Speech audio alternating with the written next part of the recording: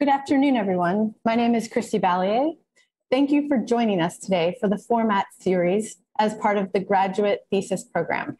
The lecture series is organized by Graduate Chair Elena Manfredini, and the theme this summer is Expanding the Archives, a lecture series centered around the theme of the archive. Today, I am pleased to welcome and introduce Barry Wark, who will offer a lecture entitled Ancientness and Future Forms of Coexistence. Wark's work will explore a contemporary position on what has traditionally been called our relationship to nature, discussing new aesthetic and spatial possibilities of an eco-centric architecture. Barry is an architect and designer based in London who combines practice with research and teaching activities at the Bartlett School of Architecture, UCL. Barry is also the co-founder of Academic Atelier Biophile, a space for students and educators to contribute to the evolving nature-architecture dialogue.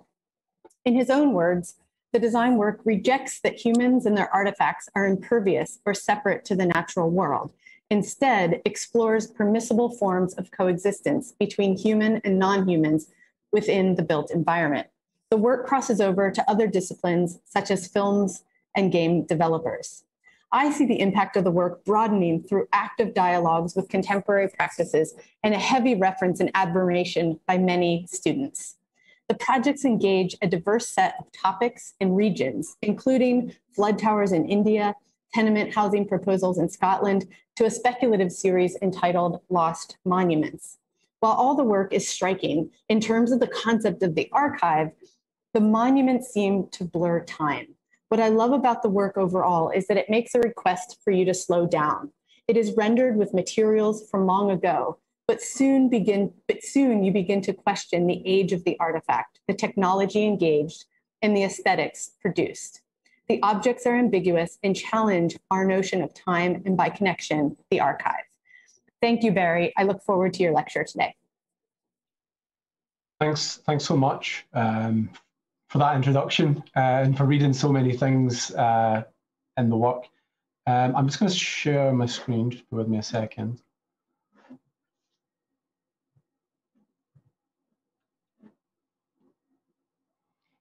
Yeah, so first and foremost, thank you so much to the school for the invitation. It's great to be able to kind of talk to people in LA from my kind of humble office here at home, just outside of London. And thanks so much for that introduction. It really kind of sets the tone for exactly what I'm going to talk about in the lecture. What I'm going to do is I'm going to very quickly show a couple of things that I do at the Bartlett. Then I'm going to kind of give a very quick framework to the ideas that kind of underpin all the things that I'm exploring. Then what I'm going to do is just quickly show a little bit about my methodology and thinking, just based upon the kind of context of it being for graduate students. Then I'll show a few projects, and then hopefully at the end we'll have lots of time for questions and discussion, which is somehow the thing that I always enjoy the most. So I'm a lecturer at the Bartlett School of Architecture, and I have teaching and research roles there. One of the things that I do is I run an undergraduate unit, and we work with the students to develop projects that are based upon biophilic design theory.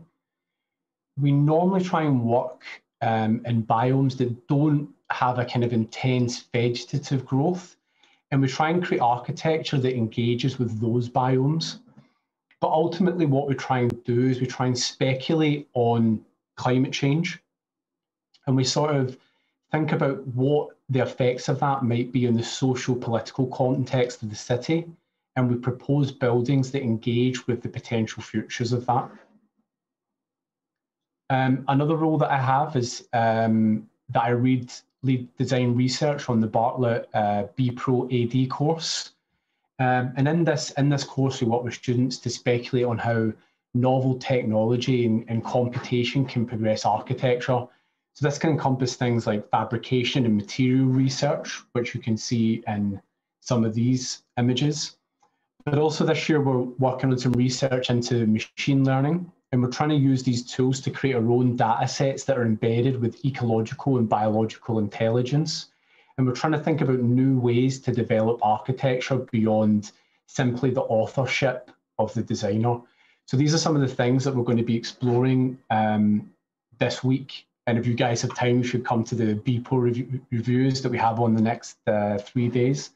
So here we're working with a drawing tool, and we're trying to draw simultaneously human and non-human spaces. So it's all trying to think about how computation can sort of dissolve purely anthropocentric intentions when we design. Today, the talk that I'm going to give is my response and contribution to the ongoing discourse around ecology and aesthetics. So what should the role of architecture be to mitigate the negative impact of anthropogenic change on the planet? Now, there's a lot of focus around technology and materials, and that's incredibly valuable work. But what I want to argue is that this needs to be accompanied with a massive shift in our worldview. And in that regard, I'm interested in architecture's ability to generate new spaces and aesthetics, and also to consider how these spaces and aesthetics can impact us and help us develop new sensibilities. So firstly, I'm really sorry for the cheesy kind of infographics, but I haven't found anything better yet. But what I want to argue for is that we need to shift our worldview from anthropocentrism to ecocentrism. In other words, we kind of need to get past our own self-importance, and that we and our artifacts, in this case, in the context of this kind of talk, our buildings, are not more important and don't exist above and beyond all the things on the planet. And for many of you in this school, particularly like at SCI-Arc, you'll find a lot of the parallels with ecocentrism and O, basically arguing kind of for a sort of flat ontology of objects.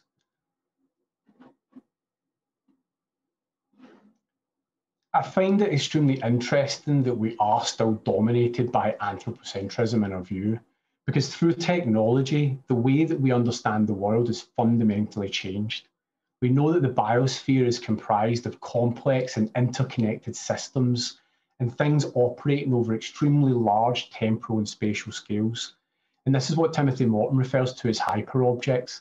They're sort of things that exist so far beyond our perception of the world that it's incredibly hard for us to think about them and how we relate to them and exist within them. But it is possible still, even though we don't fully understand them all the time, that we can still have moments where we kind of promote ecocentric thought. So these two drawings for me are extremely accessible and really great examples. On the left, we have a cartoon by Tom Gould that's actually from Hyperobjects, or it's in Hyperobjects, where we have two rocks having a conversation. And through the course of their very casual conversation, humanity appears on the Earth, becomes incredibly advanced, and then disappears again. And we sort of know that one day that will happen. And then on the right, we have a diagram where we see how the tectonic plates of the Earth have moved over time to create new continents, and continents disappear. So for us, the idea of Italy or England, for us might seem incredibly permanent and incredibly fixed right now, but within the context of hyperobjects, it's something very temporal. And so it is possible for us to visualize and think about these types of things, but we would expect that this awareness would have dismantled the prevalence of anthropocentrism. And we would imagine that somehow it would have brought forth a kind of new architectural sensibility of ecology. Now, what we have that's a bit of a challenge is we're really, really struggling in architecture to move past this like nature-architecture dialogue. We'll use nature as this cultural construct. That's a term that's used to summarize everything that exists outside of us and our artifacts and create a distance. But we know that that distance doesn't exist, and that nature is not something that exists beyond the boundaries of our cities. There are no boundaries in terms of ecology. And the problem that we have here is that a lot of this kind of language, not only verbal, but also kind of architectural language, it's been used as an anesthesia, that somehow if we have plants on our facades, that we're dealing with the environmental crisis. But what all it's doing is it's kind of promoting this idea of control and distance between us and the artifact that we're producing. So what I'm striving for in my work is the creation of what I would call a humble artifact.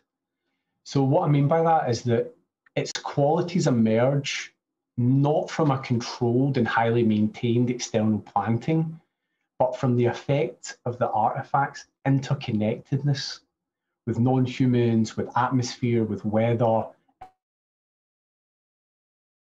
And that this artifact should encourage and acknowledge the ubiquitous presence of non-humans in our built environments, regardless of our ontological claims. Now, the consequence of dissolving this distance between us and all the other things on the planet, it could at times be quite disturbing and even quite eerie. And if we're going to use this power of spatial experience that we have as architects to promote ecocentric thoughts, then we need to strive to develop conditions of comfort with the uncomfortable. So we can see in these two images that ultimately the same effects are at play. On the left-hand side, we might even deem this quite beautiful with mosses and patina, which is a nice way to talk about degradation. But then when we see that on the interior in these two beds, somehow it unsettles us so deeply that we're going to reject that. So within this work, there's a real sort of effort to find territory in which we will not reject that collapse of the distance of nature. So ancientness. The first thing to say is that within the context of ecology and hyperobjects, like there is no ancient architecture. There's only structures displaying various levels of their natural state. So why is this interesting? Like, why would we talk about ancientness in regard to ecology? Well, when we think about architecture over these larger timescales, we might think about ancient civilizations whose buildings have fallen into ruin. And when we experience these structures, it can make us consider our own mortality. It can make us think about the kind of vulnerability of architecture and, by extension, our own human condition. And I think that this really challenges our notions of control and imperviousness that's been promoted through anthropocentrism. Ruins destabilise the human sense of privilege, and they could offer fertile ground for promoting ecocentric thought. Throughout history, we've manipulated the appearance of our ancient structures, and we've created conditions of monument from conditions of ruin. So the Colosseum in Rome was once one of the most fantastic botanical gardens in the world, as all the seeds of the animals and the gladiators that had been brought there became lodged in the structures, and these were subsequently removed. We also removed the jungle from the Mesoamerican pyramids, and we dug out the structures at Giza. Regardless of the motivations of these acts, the lasting subconscious result was that these artifacts were in some sense impervious to the natural world, and that the history of their reconstruction is pretty much forgotten. I mean, it's quite a rarely known fact that Stonehenge, in fact, has concrete foundations and was entirely reconstructed. But yet, here we go. All that being said, there is still a general acceptance that ancient buildings will show signs of degradation, and that there's a comfort with the presence of non-humans within and upon ancient architecture. So that, for me, is a starting point to go into things. This desire to erase the kind of natural state of buildings is not reserved just for lost civilizations, and it's still prevalent in contemporary culture. Phyllis Savoy by Le Corbusier embodied his claims for a modernist architecture, elevated and separate from nature.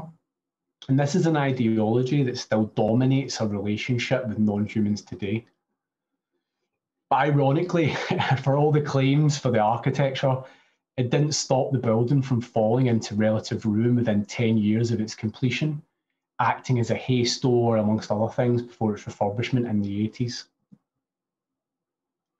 Unsurprisingly, we struggle to accept images of modernist or later architectural styles as ruins.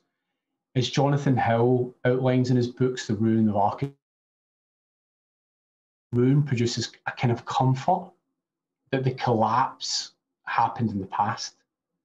However, when we observe the exact same conditions on a building we conceive to be contemporary, it collapses the distance and it unsettles us, and it makes us consider a more imminent demise.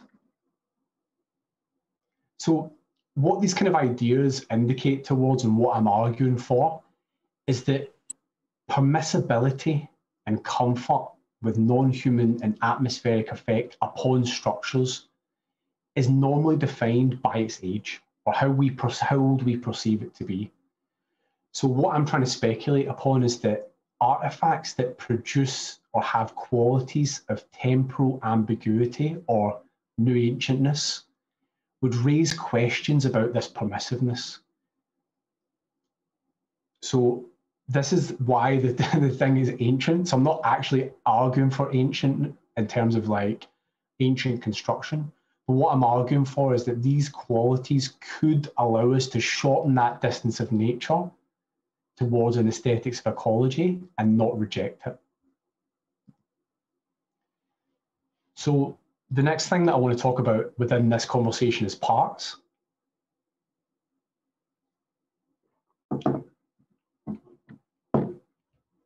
Conceiving a building as an assembly of parts, rather than a defined whole, promotes an openness to the building's identity. And what we start to do is anticipate that parts will be added or removed, and this can in turn spark our imagination. It introduces new spatial possibilities, where some areas may have qualities of degradation, with others newly constructed. Thus, adjacent parts within the same assembly could have distinctly different temporal legibility.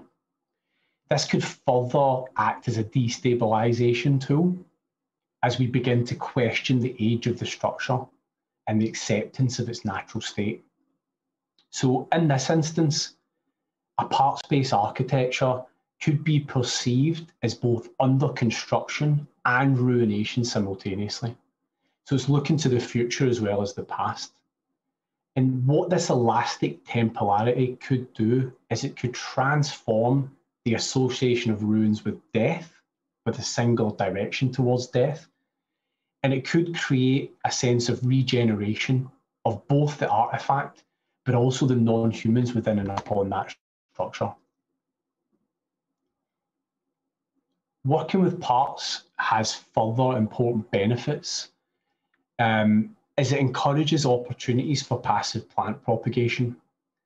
The urban cliff hypothesis is by T.J. Lundholm, and he's a kind of a biologist.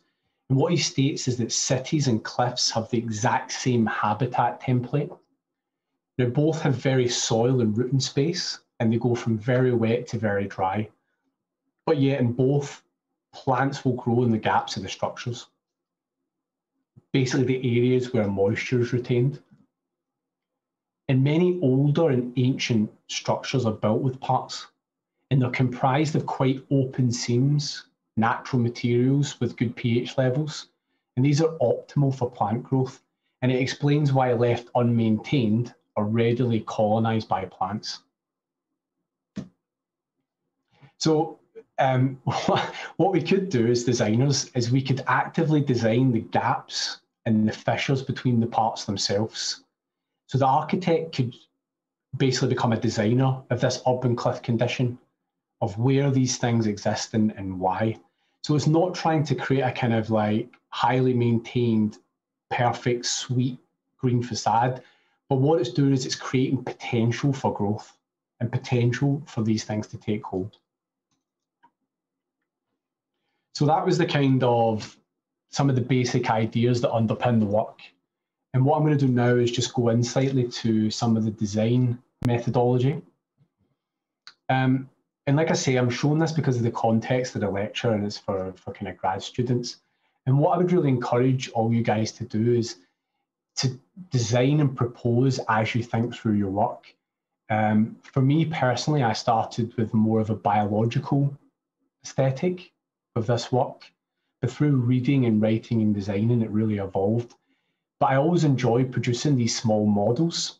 They were somehow more than a sketch, but less arduous than designing a full building.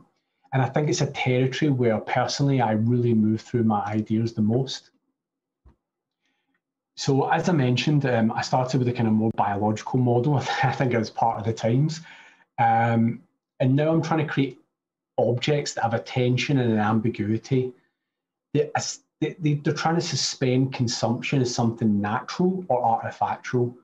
And it explores the notion of the kind of textural mass in the megalith, implying deep fissures, hidden depths, and somehow that there's spaces within these objects that are withdrawn from human access.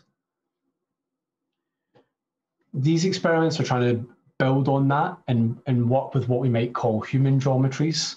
So these are things such as like linear repetitions, orthogonal datums, vertical surface and aperture.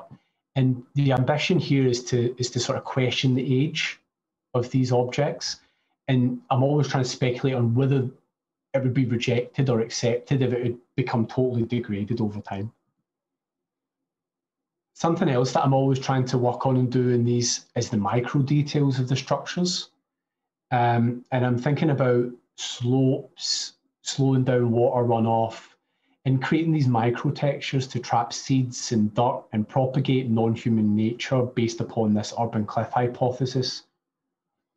So it's almost trying to think about the world at the micro as well as the kind of macro scale. And over time, these ideas build up, where I then start to produce these kind of humble artifacts, where arguably they're more beautiful when they display their natural human nature upon them. And I'm always trying to tiptoe this line between a legibility of something manufactured or something grown. Is it this original state? Is this sort of created through deposition, or is it through erosion? And somehow all these qualities are present simultaneously within the object. And sometimes I might just very quickly extrapolate this out into a kind of small space where I can kind of inhabit that as a kind of spatial condition as well. So moving on from that, I'm just going to go over some of the projects now.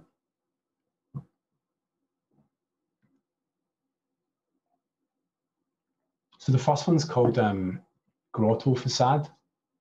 And this is something that I've been entirely like preoccupied with for a while now, because I think it's a space that we already know, and it sits on the threshold between the garden and the building. And it's intentionally designed to degrade and to melt into the landscape. So it already has this kind of permissiveness within that for displaying its natural state. I was going through a point where I was extremely sort of fascinated by goggets, which are these natural mineral formations. And somehow, even though it's entirely natural, it has this kind of artifactual order to it that I found really interesting. So I wanted to kind of extrapolate these qualities into something spatial. So here, the proposal wanted to create this kind of like voluptuous grotto inspired by some of the precedents I was looking at that had spaces for humans, some for non-humans, and some that were ambiguous, that would maybe change over time. So here you can see the sort of the front elevation and then two sections through this, where we have a clear sort of inside and outside zone. Poche. And I think what's not always clear is what Poche is inhabited by humans or designed for humans and which is not. And I think that for me, that's interesting, because what starts to happen is as you navigate through the spaces, you as an inhabitant are questioning if that's a space for you or not. And everyone is appropriating to their own comfort levels within and around that structure. There's just a detail at the top where probably not for humans because they couldn't climb in there. But it's about dedicating these areas within the architecture, within the pochette that is for our imagination to sort of look at and to challenge us within the kind of built environment. This project is for the Glasgow School of Art. For those of you who don't know the building, it's an art school in Glasgow that was designed by Charles Rennie Mackintosh. It's really sad for me actually, but I had a small fire in 2014 where the library was destroyed. And then there was a more significant one in 2018. And you can see from these images that the building and the entire block were very, very badly damaged by the fire. And the original building is frankly no more than a husk. There's not much to salvage. So I wanted to kind of offer a provocation and a vision for the site that would hopefully act as a catalyst for the regeneration of this block in Glasgow beyond just accepting a kind of pastiche rehash of the building. So the first thing that I wanted to do was to leave the original building as a ruin and hollow it out. And this would create a new public space that the city desperately. The second thing I wanted to do was to append that with new studio spaces. And I wanted to create this tension in the age between which part was older or newer. And through this temporal ambiguity, accept that the building was becoming degraded and overgrown with plants over time. And ultimately, I wanted to challenge this kind of conservationist attitude that things should last forever and buildings should last forever because they go on fire, they need rebuilt, etc., etc. So I wanted to kind of also make a comment on that, to be brave and move forward somehow into the future. I was really inspired by the material and ornamental qualities of traditional Glaswegian architecture, and especially how upon close inspection, you can really see this urban cliff hypothesis taking hold for all the reasons that I mentioned before. So the atrium space that was in the existing building becomes exposed. It's reinforced with new elements that strengthen and protect what's left of the facade, and simultaneously provide seams and gaps in this kind of textural mass on the inside for plant propagation.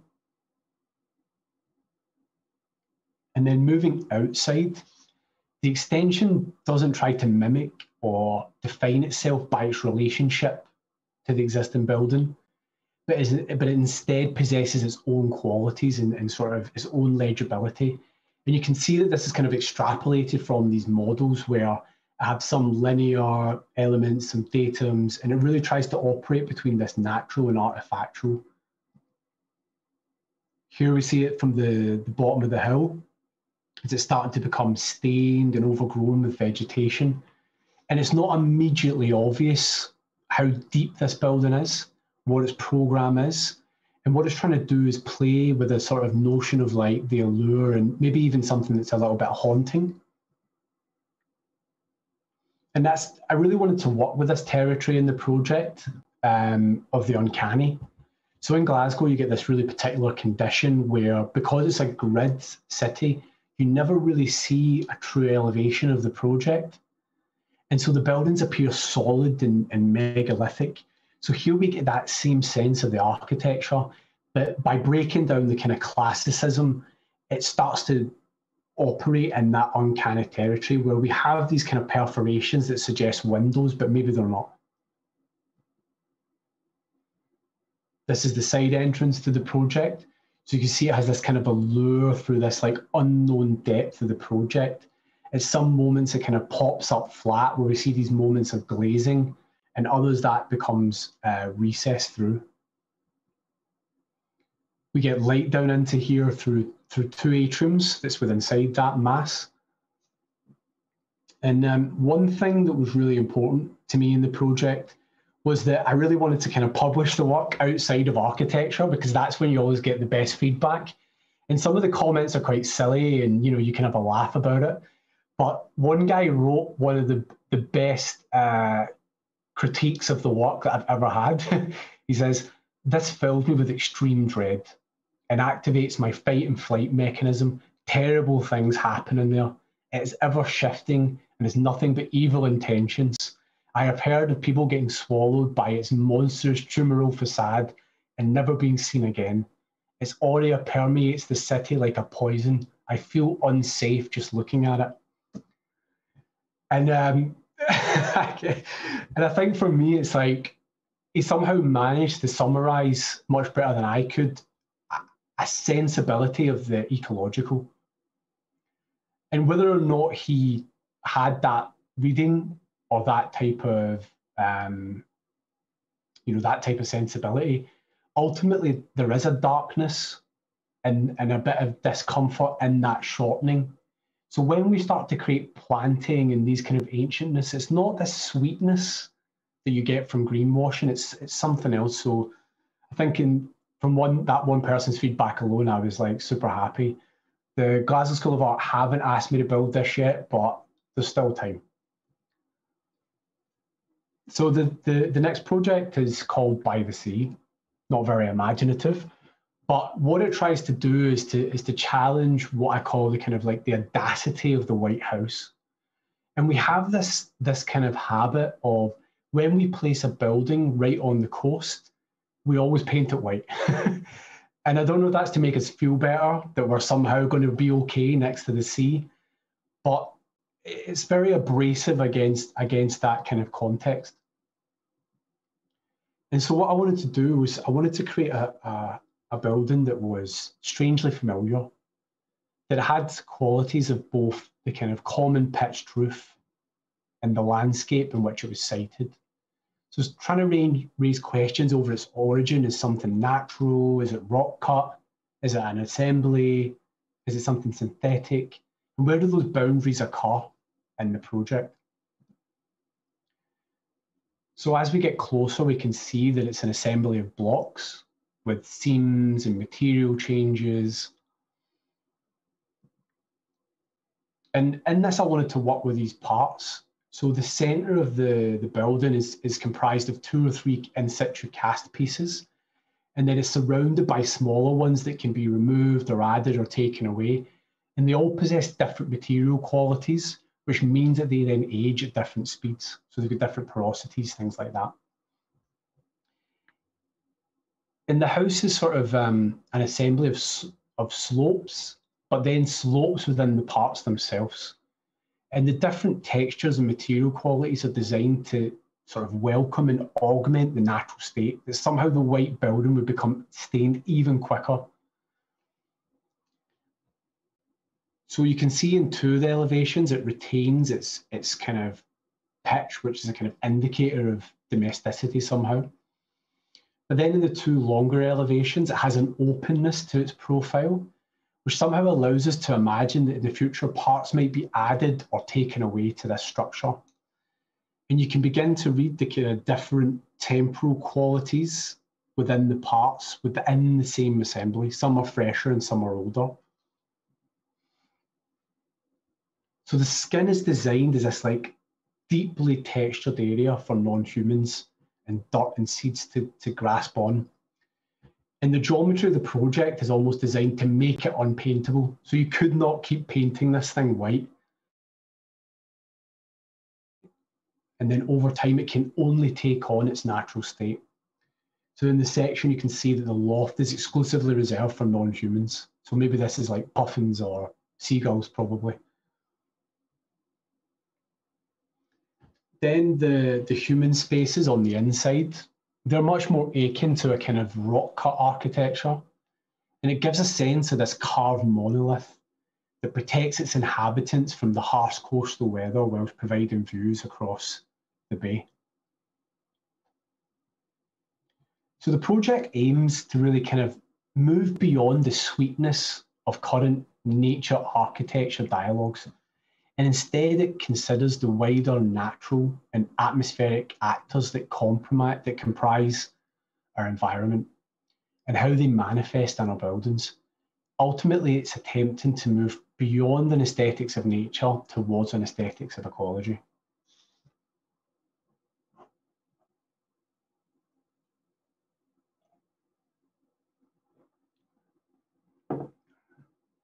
So the next project is called Printed Parts. This project was a collaboration with Sandhelden, who are a German sand 3D printing company. And it was trying to explore the position that buildings and their elements should have the ability to be reused, reappropriated, or recycled into new elements. So 3D printing with sand, we've got the ability to create parts, to install and use them, and then at the end, we can grind them back down for refabrication. But this was happening at a time where I was wanting to explore not only the qualities of the megalithic, but if the parts weren't ground down, because let's say that they'd become embodied with such amazing moss or patina, but could the parts then be reassembled in something that was more loose fit, something that was more playful, or something rather odd?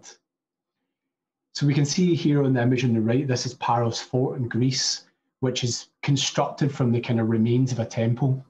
So it's not necessarily like Lego, but it has the potential for it to be restacked. I also wanted to kind of explore these micro worlds that I'd been observing in all my kind of walks outside during lockdown, and how they have their own little worlds within these gaps and within the materials. And this has all been created by this urban cliff hypothesis through the moisture retention. So it has a packing logic where we can see that it's a space filling geometry. But what I wanted to do is to create agglomerated parts. So parts that can fit together in a kind of loose fit manner. So within this assembly, the legibility of the parts is entirely opaque. In this instance, all the seams are starting to form gentle slopes and pockets that run through the objects, acting as fissures. I also wanted to kind of revisit the early promises of 3D printing and architecture. And what I wanted to do is I wanted to create high resolution bespoke parts every single time. And through procedural design systems, it's very, very easy for us to do that. The other thing that working with the parts and these procedural design systems is that you can really maximize file to fabrication limits. So every single part is maximizing the potential of the kind of fabrication to create intense intricacies and fissures that run through it. So we've started to make some of these, and you can see that the parts in themselves, they aim for a kind of temporal ambiguity. Some areas are very sharp, some areas are more eroded and striated, and within the part itself, it looks like it's comprised of smaller and smaller parts. So these operate and have value as individual elements within themselves, as well as within an overall assembly, perhaps creating worlds within worlds. And you can see in this close-up that all the seams and the fissures and the textures where the moss, flora, and insects could begin to flourish. And if this object was left outside with the right orientation and wind direction, it would become overgrown very quickly. So here you can sort of see this animation just moving past and around some of these assemblies, where the legibility of the parts has dissolved, and we get these kind of rock-like fissures cutting through all the elements, but we also have moments of kind of contemporary striation. And also the scale of these parts is akin to something from a more ancient time. And we can create that because with 3D printing them, we can hollow those parts out and make them lightweight and sort of liftable.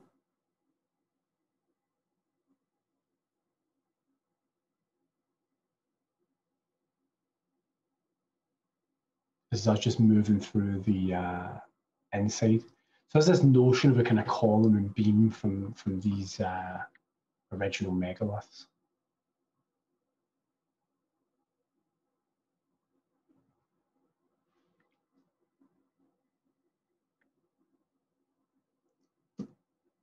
And sadly, this one hasn't left the factory, but we're hoping to get a section of this built very soon. So the last section that I want to talk about is T4T Lab. And again, I'm kind of showing this because of the context of it being for grad school. And this was a studio that I ran at Texas A&M with Gabe Esquivel, where he kind of invites people every year to run a studio.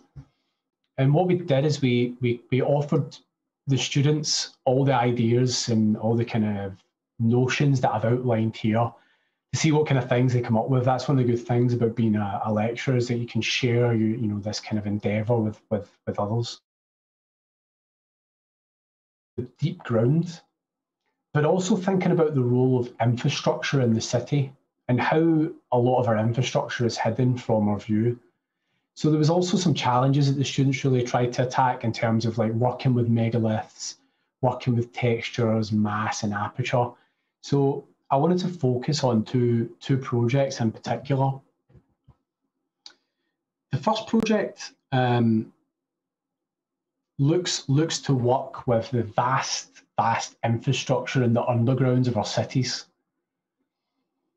And that something seemingly as simple as rain needs a large amount of engineering to stop our cities becoming inundated with water.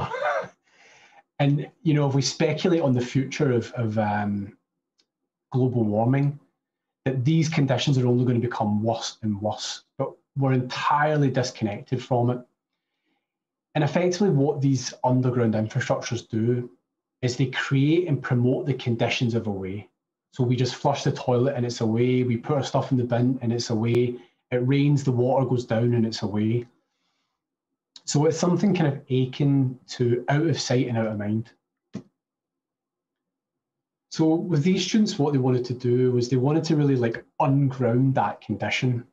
And they wanted to create a series of urban parks throughout New York that gathered all the water runoff and acoustically enhanced that sound of water to kind of allure people in. When they were designing these parks, they wanted to extrapolate the conditions of the holdout building to enter the site. So the holdout building is normally something that you see where it's a very small building pinned in with much larger developments. And that kind of alludes to the fact that it was there before. So for them, this was a tool to create the temporal ambiguity that I'm talking about in the work.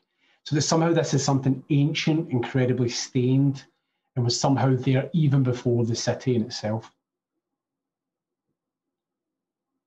So you enter into this kind of new public park through the holdout buildings on the street, and then you transverse the ground plane. And you're constantly being drawn further and further towards the sound of the water that's filling up the sewer. So even a light drizzle becomes a waterfall. And you can see that this access is then creating this new park that people would then inhabit. And the park is trying to get people to engage with a public space that it's not a park of nature, but it's a park of ecology. So it's really trying to highlight the relationship of the city to weather, in this instance to rain, and that people can then transverse down into the sewers that maintain the kind of anthropocentrism of the city, arguably.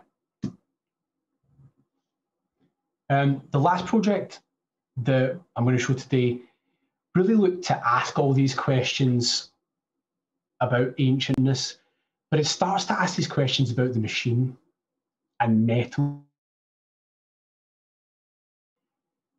and how we cognitize them and their role within this kind of Anthropocene and the creation of nature. So it attempts to question, how would we cognitize seeing a large metallic structure in a central urban environment? And how would we think about it if it displayed its natural state? How would we question its use? How would we question its function? Would we see it as something toxic? Would we see it as something positive and working for us? Now, we've seen these kind of buildings before, but instead of fetishizing the machine and technology, it attempts to create this humbleness that even our most advanced technology and our machines are not separate or above or beyond the effects of atmosphere. And they all exist the same as all other things within the biosphere. So the proposal is conceived and is an assembly of folded metal parts, some shiny, some brand new, others older and more degraded. And like the other project, it attempts to make visible the kind of the digging and the work and the things that exist within our cities. So if somebody transverses through this, they might make visible plumbing and cables and all the other things that exist to maintain this anthropocentrism. And the ground is unformalized in the project, and it's exposed, and it shows the effects of the metal structure on the ground and the effects of the ground on the metal structure. So we see rising rust, as well as a toxicity starting to pool in the soils underneath the project. So in a way, it's trying to speak to, can a machine be ancient, or can it have this temporal ambiguity as well? So it's trying to open up a new dialogue and a new discussion. That ancientness is not just about rocks or lithic architecture, but we also have to consider all things within the biosphere that are made and how they are working within this kind of global ecology. And it's trying to promote ecocentric thoughts about the roles of machines and creating the environmental challenges that we face today. So I'm always really happy to receive emails and take questions. So if somebody wants to ask me something, you can do that on these two things. But what I'm going to do is I'm going to stop there and say thank you very much. And hopefully now we can get into a bit of a discussion about these things, because that's always a bit more interesting. So thank you.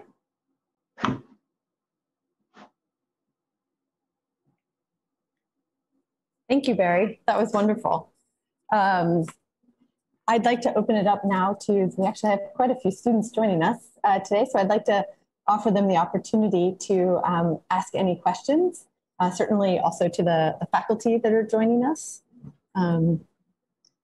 Anyone has any thoughts or things they were thinking about during the presentation?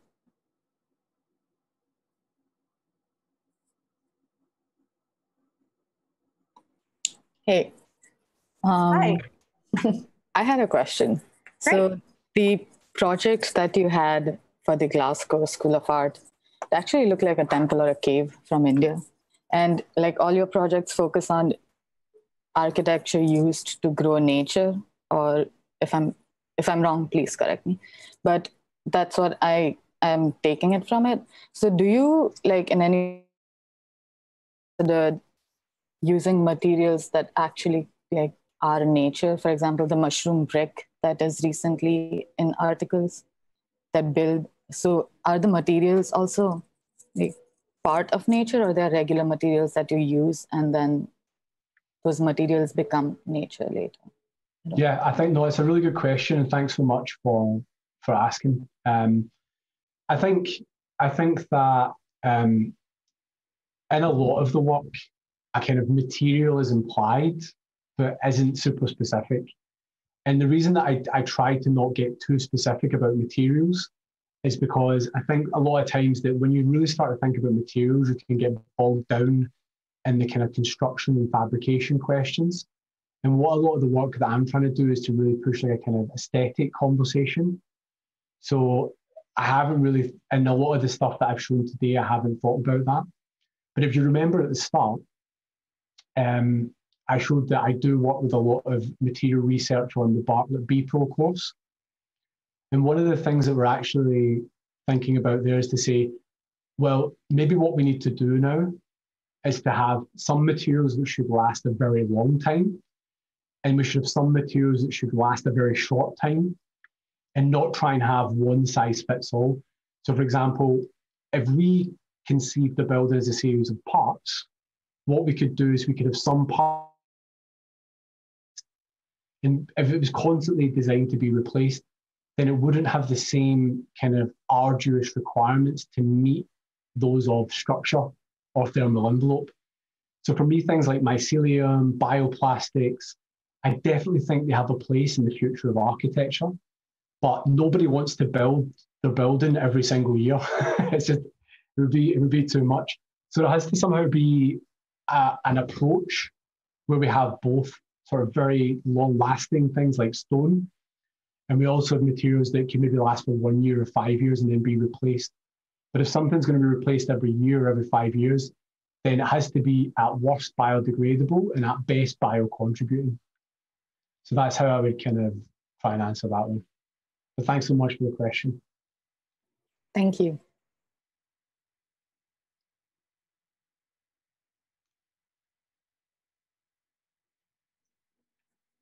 Anyone else have a question?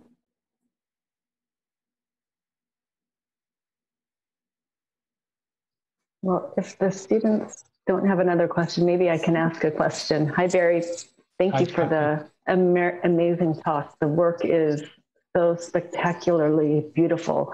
And I really was enjoying the way you were bringing together this idea of ancientness and aesthetics. Because I think ancientness in a way kind of predates aesthetics and what we kind of understand aesthetics to be. And I'm thinking about sort of like classical beauty in describing ancientness, but you're kind of bringing these two things together. And I wonder if you can kind of touch upon what are the contemporary ways of thinking about ancientness today.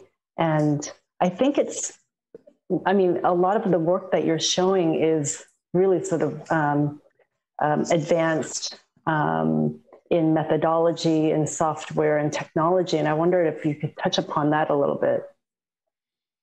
Yeah, thanks so much for the question. I think for me, the kind of contemporary way to think about ancientness and is to think about it within the context of ecology.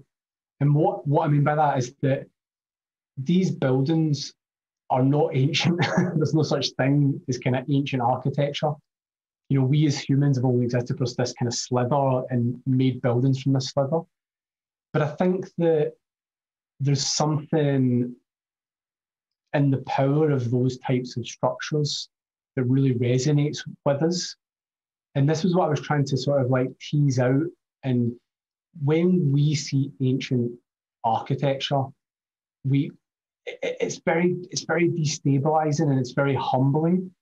And I think for me, the power of ancientness is not like, I really want to kind of stay away from a kind of romanticism, nostalgia about the past and the good old days. It's not really about that. Like, in a way, what I'm saying is that these buildings are like not ancient.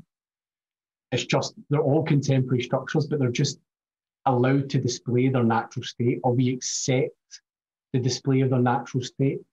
So I'm not trying to argue that all buildings should be ancient, but what I'm trying to argue is that some of the qualities of those structures could act as a bridge for us, where we could bring in more conditions of degradation and sort of colonization by plants and weeds and insects into a contemporary built environment. So I don't know if that really answers the first part of the question, but this is kind of what I'm trying to argue for. The second thing, in terms of the methodology and the computation, I always I invest a lot of time in the background, like working with tools, but in a way, I'm desperate to almost never talk about them, because I think that subsequent generations have at a point had a series of tools which has allowed them to produce particular effects. And somebody will come along in 5 years and blow this stuff out of the water in a totally new way. I think we're kind of already seeing that. So for me, I'm more interested to talk about the effects and the things that I'm trying to create.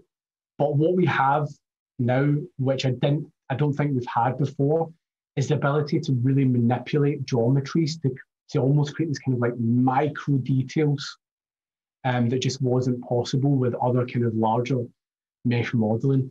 And I think that because we can create these micro details, I think we can move past the kind of smoothness of the digital project to something that is like highly articulated and crafted and rich. I mean, I don't like the word crafted, but maybe you understand what I mean. So I'm really trying to use the tools to kind of progress past the kind of surface project of the digital towards creating surfaces that would propagate forms of growth.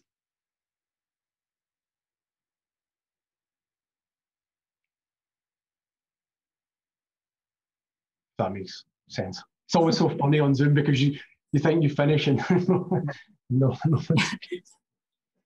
Yeah, I hear you and I see you, Barry. I agree that sometimes you answer the question, you're like, is that done? Okay. One that I could finish out with, but I'd love to have a student ask if they have one instead. I have one more question. Oh, great. Thanks so much, very incredible work and presentation. And I have a question regarding the aesthetics of your projects, which you call them biospatial design. There is always like more than one color in nature, like a hybrid mix, but your work is mostly monocolor. And obviously your work reflects some computational design aesthetics and texturing using like new emerging technologies like software. How do you think fabrication and real life materials and objects are affecting your style and your representation and qualities that you are showing? Thanks so much for the question. Yeah, I mean, they are quite monochrome in some ways, and I think that what I'm really interested in is to sort of like produce the artifact and then have the coloration emerge from staining, moss, weather, atmosphere, molds, that somehow that those kind of patina is not always like designed by me. That somehow like the greens or the oranges that might emerge comes from those kind of conditions. I do, in terms of the fabrication and the materials, I think that it depends how far in the future you kind of want to cite the work. For me right now, I know that in the near future we can 3D print stone. We can do that either through binders or we can do it through actually sintering stone to make pieces. That doesn't mean that in your lifetime and my lifetime that we won't have the technology to build much more like synthetic, optimized, multi-material pieces. But for right now, what I'm trying to do is, I think because I'm trying to really tie into this kind of primitiveness in the work, that a block or an object or a part is made of one thing and then it's stacked on top of another thing. So that's something that's quite intentional with the way that I'm working, if that makes sense. So thanks so much for the question. Thanks, Brock. Christy says I can ask a question from across the office here. Very great lecture. I'm really interested, you used the word pastiche at one point, this idea of kind of appropriating and reusing something until it loses meaning.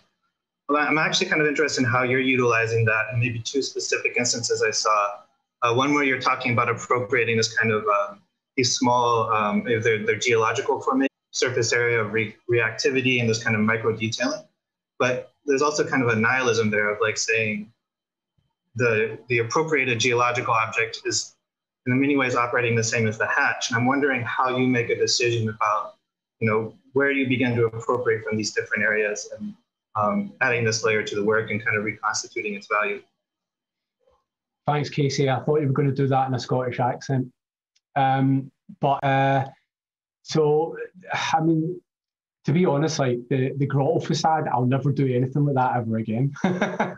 So like that one, like probably I just ignore. But I think that there's a weird territory with all this stuff. And there's also an obsession with rocks right now that I think is like a bit dangerous, that you create like fake rocks or fake ruins. And I think that you can be suggestive and you can kind of work with things like, you call it a graphic hatch, but I would maybe call it like emergent striations that you might see within a rock kind of composite, that it has a kind of notion of like, let's call it like digitized sediments, something like this.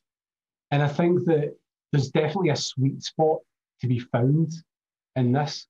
And there's also something about a kind of, there's actually something that came up in one of the T4T reviews about authenticity. And I think that one of the dangers of this work is in its authenticity. So as I kind of move through the kind of newer stages of the work, I'm never, ever trying to make it look like anything biological. I'm trying to make them look like artifacts that might have conditions or pieces or qualities that are somehow touching or brushing against things, but are not literal or direct translations or like kind of pastiches of quote unquote nature or natural objects. So that's the kind of like part of the journey is to really move away from all biological models to ones that are clearly like kind of like, let's say, artifactual design. So I don't know if that answers the question, but that's how I would kind of respond to that. Yeah, great, thank you. Thank you very much, Barry. Thank you for all the questions for the faculty that joined today and the students. We look forward, we wish we could now host you here in Los Angeles. So that's the only bad part about you're able to get here so quickly to join us, but we wish we could extend a more hospitable afternoon for you here, but hopefully in the near future. So thank you on behalf of all of us for joining today. And we look forward to seeing you again very soon. Absolutely. Thanks so much. Thank you, Barry. Thank you, Barry. Bye.